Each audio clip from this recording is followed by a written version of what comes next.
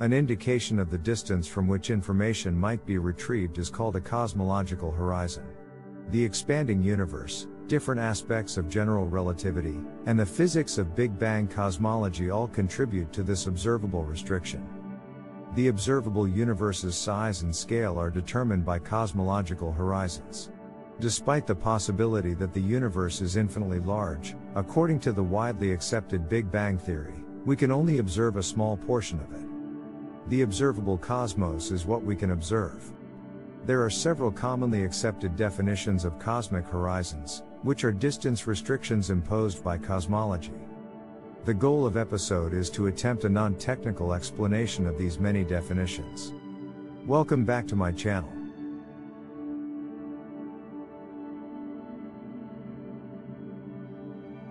In this episode we will present the universe and what it can be observed over the very large distances. The concept of de Sitter space will be introduced, notion that will be presented in a deeper understanding in the following episodes. The particle horizon, boundary of the observable universe. When we observe a far-off galaxy, its light will have traveled to us over a period of millions or even billions of years. The proper distance to the galaxy would be measured if a ruler of cosmological scale could be built between the galaxy and the Earth. This is the distance at a particular moment between the galaxy and Earth. The ideal separation between two distant objects that aren't bound together by gravity grows over time since the universe is expanding. If a light is coming from a galaxy that was at a certain distance away from Earth, but although the photons of the emitted light are going in our direction, the Earth is moving away from them. It takes these photons to get to Earth the time they cover that initial distance plus an additional time to cover more distance, to account for the expansion of the universe during the photon's flight to us. Particle horizon is the theoretical maximum appropriate distance that we can now observe. It surrounds the Earth in a spherical shell with a radius of 46.5 billion light-years.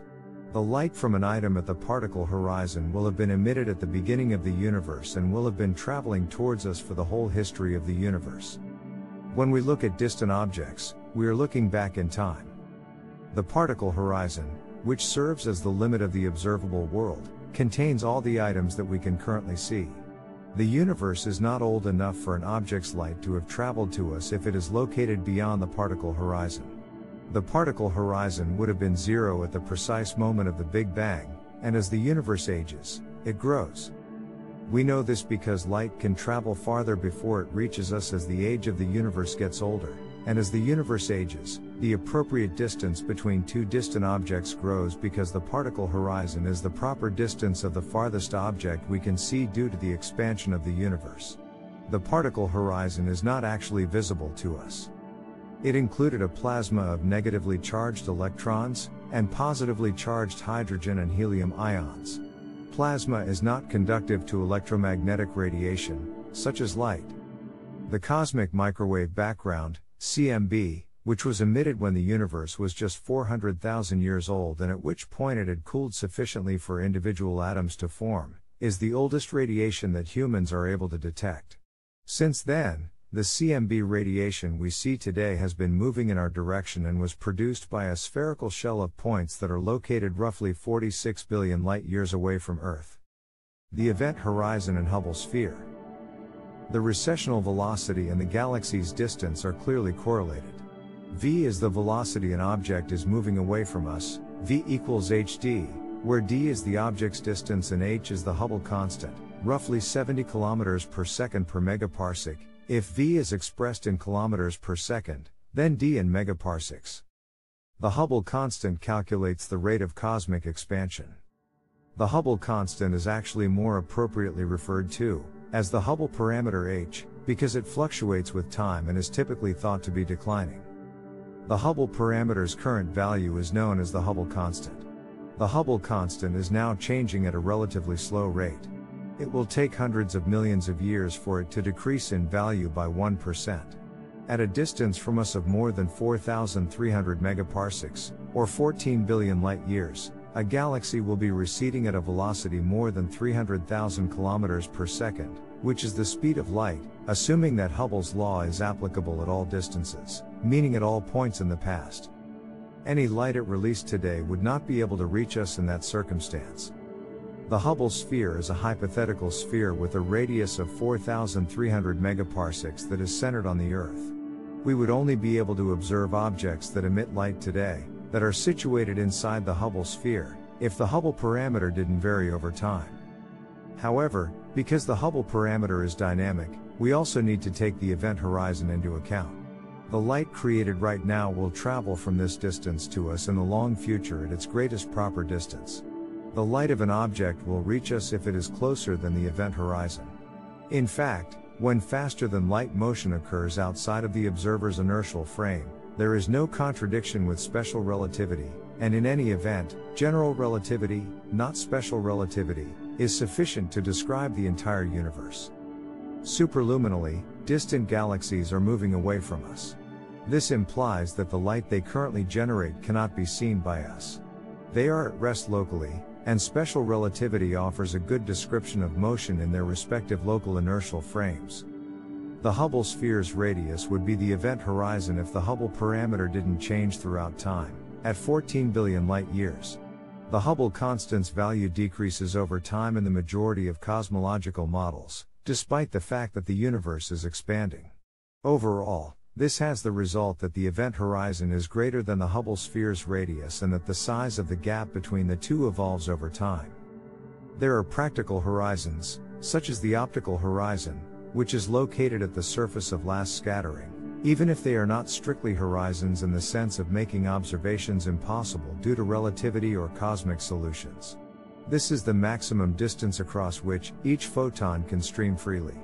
Similar to gravitational waves, there is a gravitational wave horizon established for the most distance at which gravitational waves can freely stream, as well as a neutrino horizon for the greatest distance at which neutrinos can freely stream. The latter is anticipated to provide as a direct test of when cosmic inflation will terminate.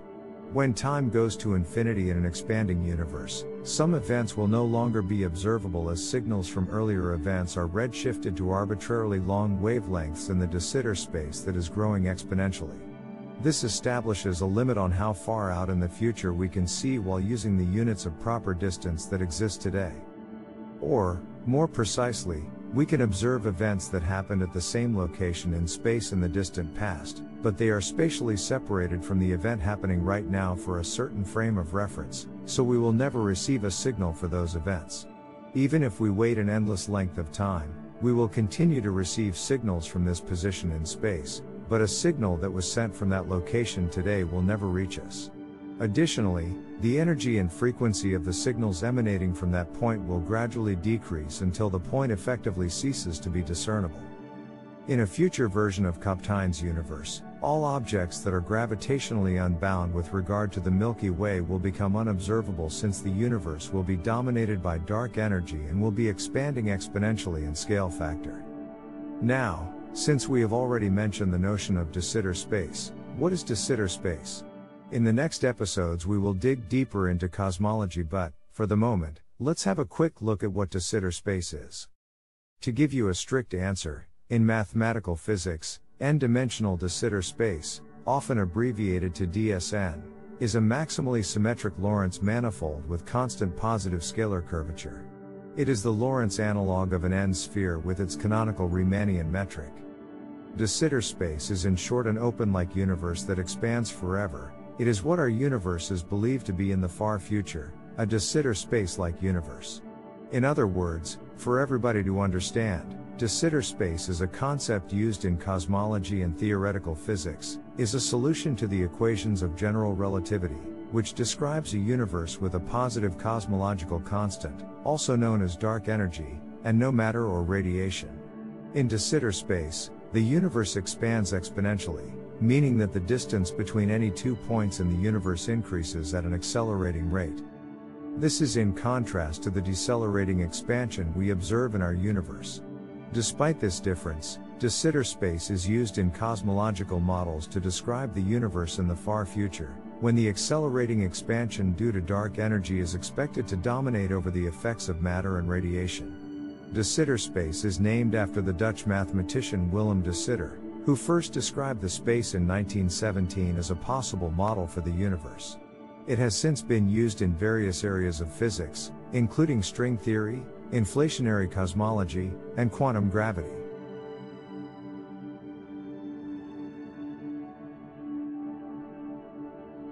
Please join me next episode when we will discuss other interesting concepts of modern physics. Thank you for watching.